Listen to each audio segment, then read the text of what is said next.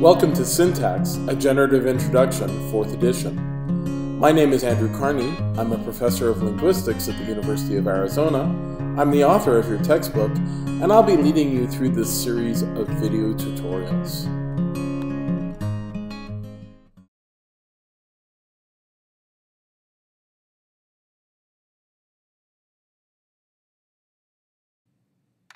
So, binding theory takes a little bit to wrap your mind around. Being bound, being free, the fact that binding is a complicated relationship of C-command and co-indexing, the notion of binding domain, and the three different kinds of nouns that are governed by principles A, B, and C. But you might ask yourself, why does all this matter? Why do linguists care about binding theory? Well, there's a number of reasons for this. First of all, remember, we're starting with our hypothesis that sentences are structured entities. And those structures, those constituent structures, have a particular hierarchical form. Using the mathematical tools of structural relations like C-command, we can see that different elements within the tree are in different positions. So one thing that we can take away from binding theory is that things like binding theory make reference to this hierarchical structure and to the structural relationships that hold over it. Binding theory shows us that some noun phrases are more prominent than others. In particular, those noun phrases are in C-command relationships with other noun phrases. It also shows us that we have a tool that we can use for probing that hierarchical structure. So you can use binding theory as a special diagnostic tool to show if something is higher up in the tree or lower down in the tree by whether or not things can be bound or not. So let me give you an example to put some actual teeth into that question. Let's think about VSO languages.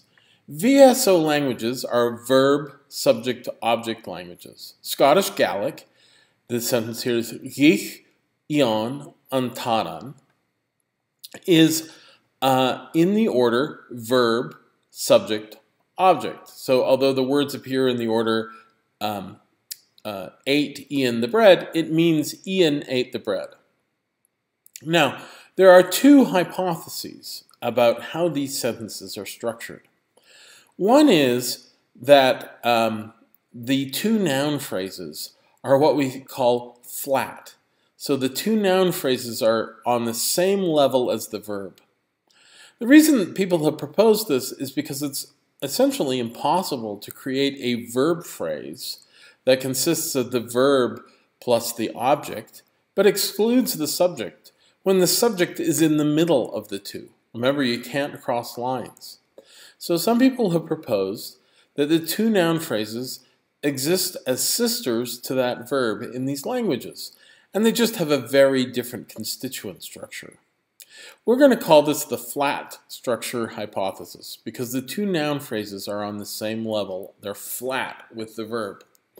There's another hypothesis called the hierarchical hypothesis, where in fact the two noun phrases are on different levels, just like they're on different levels in English and French and languages with an SVO order. So in English, we have the subject is higher in the tree, it's in the subject position, and we have objects which are lower in the tree, it's in the object position. And the idea behind the hierarchical hypothesis is that that relationship, where subjects are higher in the tree than objects, holds even in these languages that are VSO. Now, you'll notice my tree is quite abstract here because I'm trying to get away from talking about those empty spaces that you see in that tree, those empty labels. We will come back to this when we do the unit on head movement.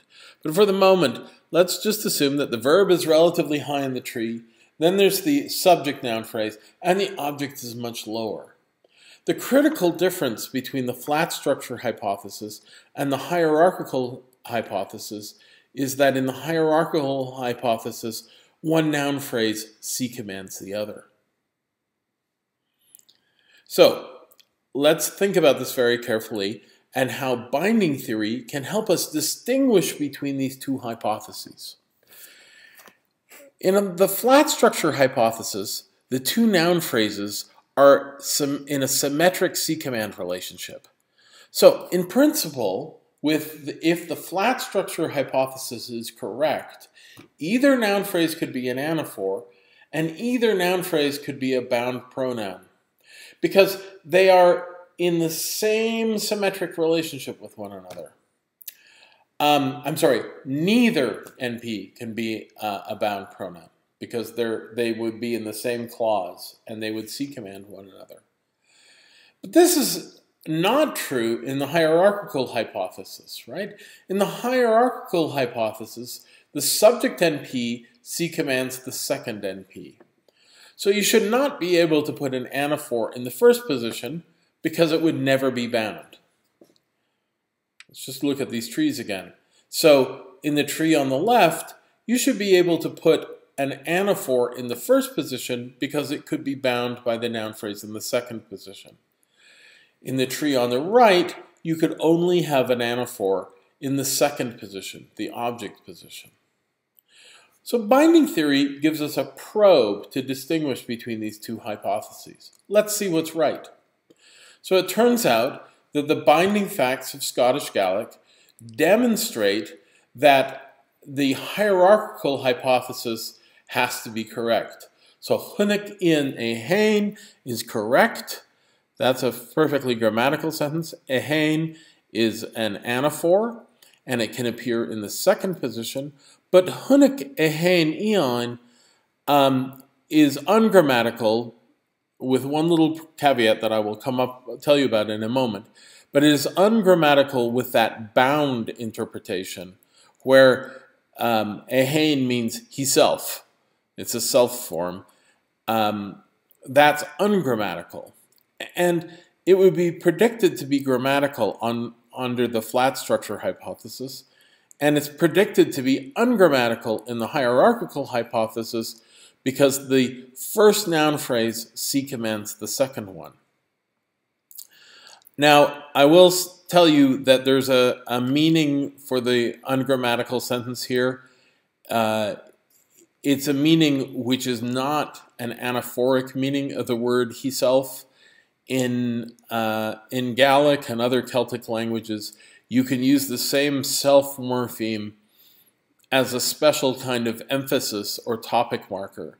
So Hunnic a hain eon is actually a grammatical sentence, but not with an anaphoric reading. What it means is, oh, look, that guy, he saw eon. And they're not bound at all, okay? So if you speak any Scottish Gaelic, you'll know that you actually can say sentences like the second one. But what's critical is it cannot have that anaphoric reading. In any case, what we're able to do with binding theory is use binding theory as a probe. We can see if two noun phrases are on the same level or if they're on different levels.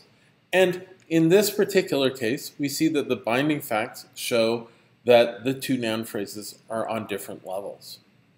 And that's a very interesting result because it tells us something about an otherwise confusing set of data.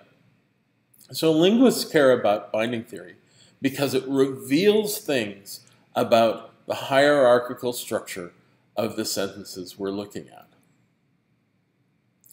To summarize this whole unit on binding theory, we talked about some basic terms. Antecedent, which means the element that gives its meaning to an anaphor or a pronoun.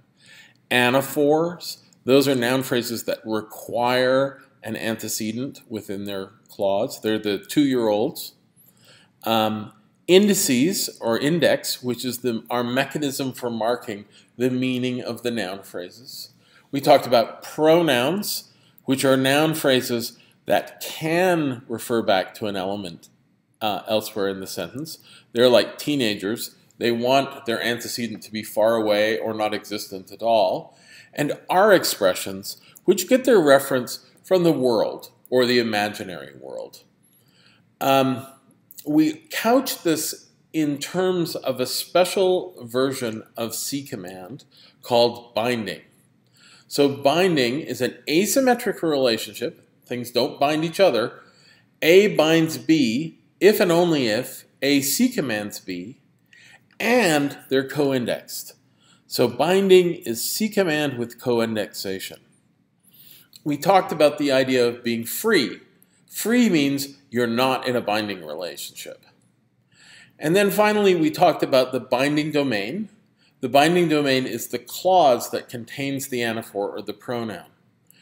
Anaphors like to be bound within their domain. Pronouns want to be free within their domain. And this gives us our three principles. Binding principle A, an anaphor must be bound in its binding domain. Principle B, pronouns must be free in their binding domain. And principle C, our expressions must always be free.